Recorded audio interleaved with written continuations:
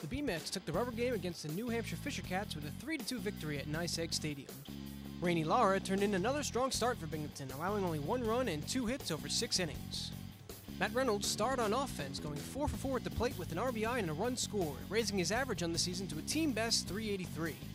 The B-Mets took a 2-1 lead in the 5th thanks to RBI singles from Jorge Carrillo and Matt Reynolds, but a long home run from Jack Murphy off of John Church in the 7th inning erased it.